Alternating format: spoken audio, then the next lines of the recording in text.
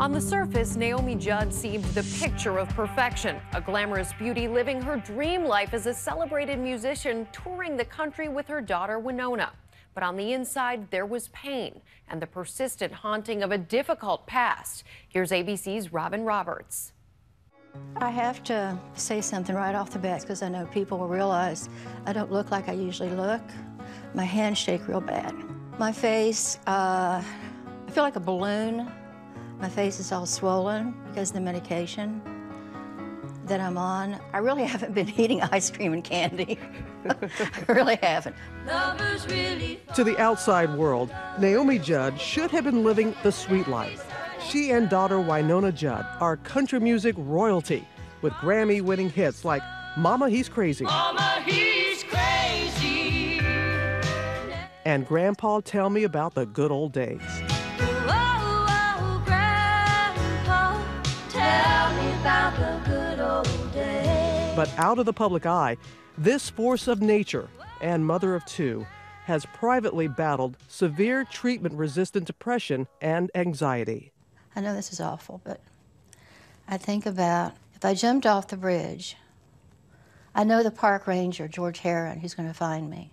It was a daily struggle the singer came alarmingly close to losing. You talk about different instances, the bridge, the gun. You really were at that point. Mm-hmm. You thought that was the only answer. It's not. It's not. I'm still here, and I'm so glad I didn't.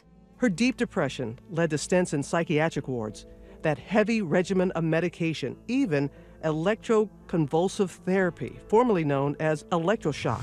She shares the excruciating details in her new book, River of Time. Why do you share this now? I want someone to be able to see that they can survive. It's not just to help the people, the 40 million that have depression, is so the people around them can understand this is a disease. What do you feel that the reaction will be from people that will say, how could this have happened to her? She's Mama Judd. She was always so happy.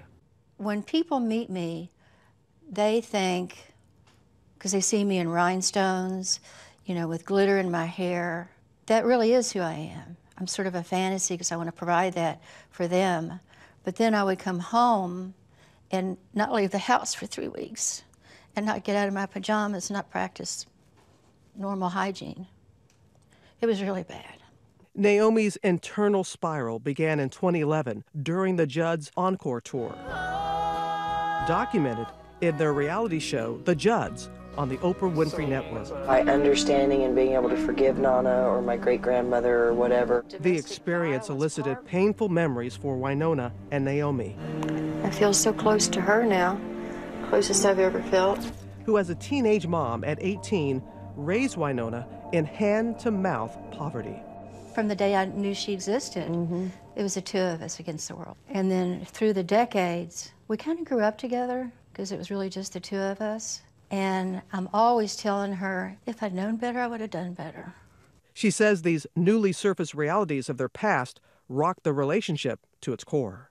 We both walked on eggshells. Really? It was very uncomfortable. And we both were just absolutely raw.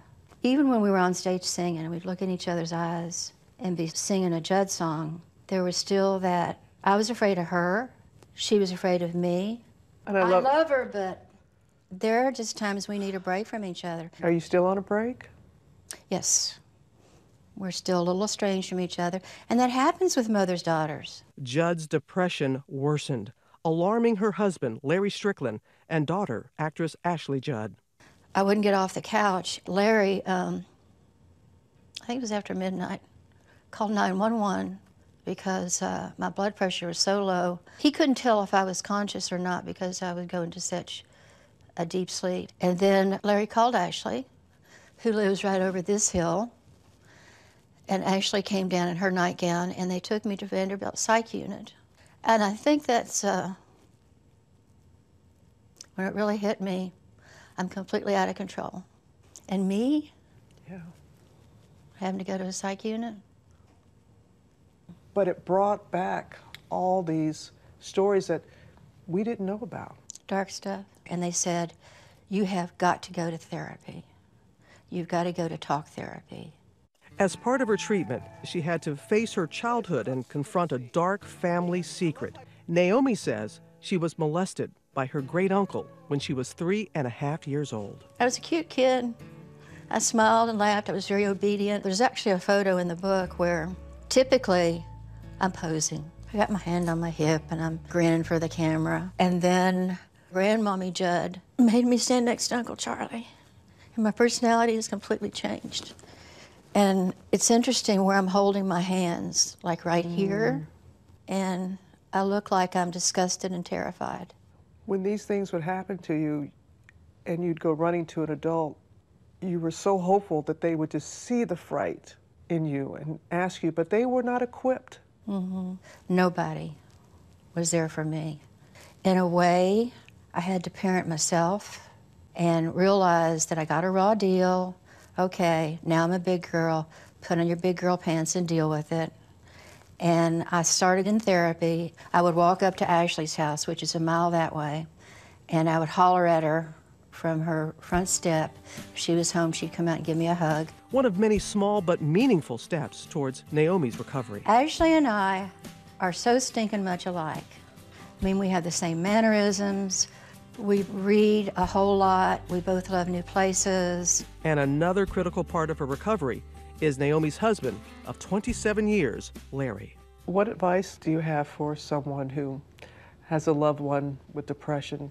Get ready to walk that path with them, because they're going to need you every minute. In sickness and in health. Yeah, exactly. And as for Winona?